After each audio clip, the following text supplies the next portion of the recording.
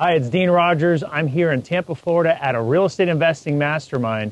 Besides the information you learn, it's the people you meet and the relationships you build.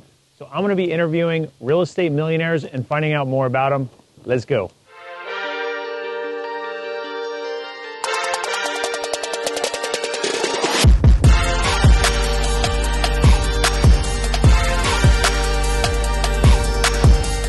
So who are you and how'd you become a millionaire?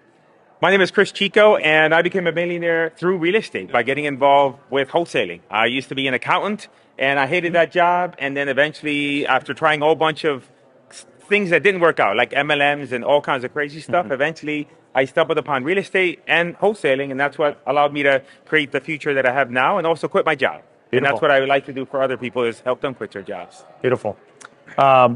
What is the one thing that was your breakthrough to achieve success? My breakthrough to achieve success in terms of mindset, in terms of mechanically, was real estate. Mindset was, that's a good damn fucking question. Sorry. Getting out of my own way. I think that was, we all have our obstacles. Everybody always thinks about their goal in the future, what they want to accomplish. But a lot of times you have to look at all the things you have to leave behind, because that's also is equally important. So I think at every stage of my kind of evolution has always been like leaving baggage behind and having the courage to do so, because sometimes the baggage is the thing that we find comfort with and the thing that got us there, but now it's the thing we have to leave behind to go to where we're going to next. Yep. Cool. What's been your biggest win?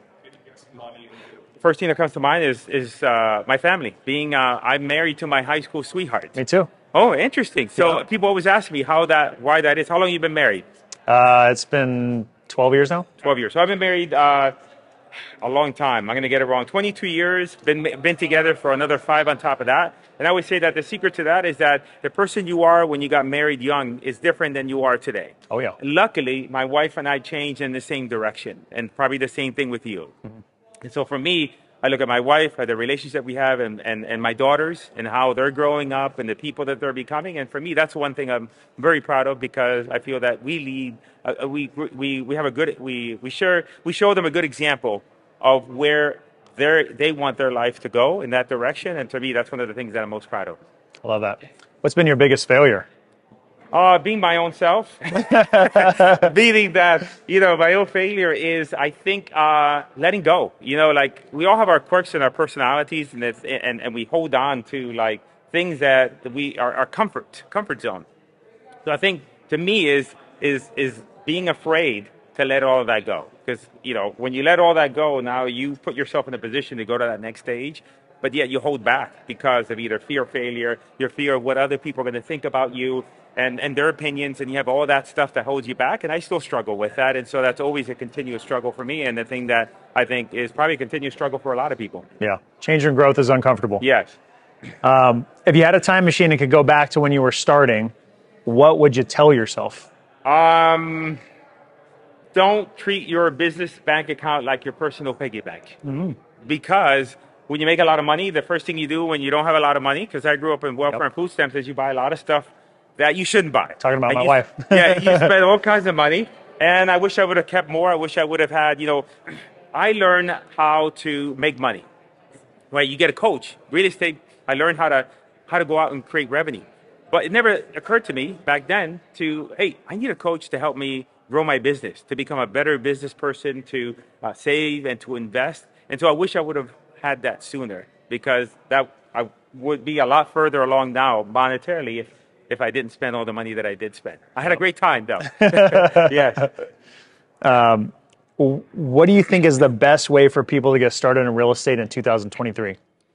Listen, I got started through wholesaling. That's how I got started. I think it's the best way to get started. Some people say, well, hey, go out and get a rental property. If you got no money and you got to buy a rental property and you're going to make a couple $100 a month, what are you going to do? In Miami, that only buys you a couple gallons of gas for your Lamborghini and maybe some upgraded toilet paper, right? Yeah. You need like 15, 20 grand a month coming in. And so how can you get that? And I think that wholesaling is the best way to get that.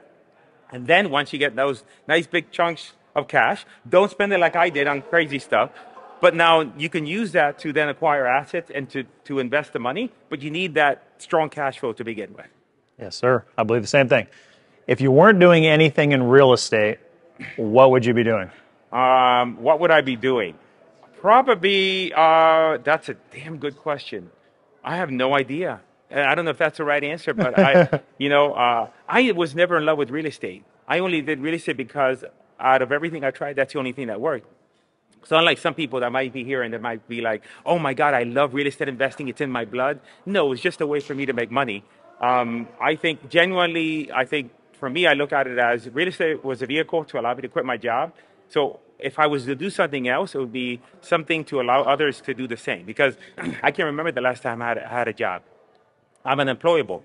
And so for me, the freedom that comes with just getting up in your day, like you get up every single day, you do whatever you want. Your day, but we lose sight of the fact that the majority of people don't have that. Right. And so for me, that is the thing that I want to do for others. I want to help them do that because I know what's a joy for me, and I want to be able to do the same thing for others. So it could be in another niche, but for right now, it happened to be real estate, and that was my vehicle, and that's the vehicle that I recommend for everybody.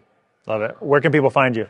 You can, luckily, Google knows where to find me. You can just Google my name, Cris Chico. You can find me on YouTube. You can find me in all sorts of places. Google will lead you down the trail of where to find me and see more of my content. All right. Appreciate it, man. Perfect. All right, guys. Dean Rogers again. Thank you so much for watching. If you've come to the very end of this video, then I hope you got a ton of value. For me, this is what it's all about. When you can get around other people that are thinking at higher levels, that have gone through incredible life experiences, then you're going to benefit from that as well. And just that's where the growth happens. So I hope you were inspired. I hope you search out some of these people and learn more about them. There's some incredible people that have gone through and have incredible stories. So make sure to stay in touch. You can reach me at deanrogers.com to connect more. We'll see you next time. Peace.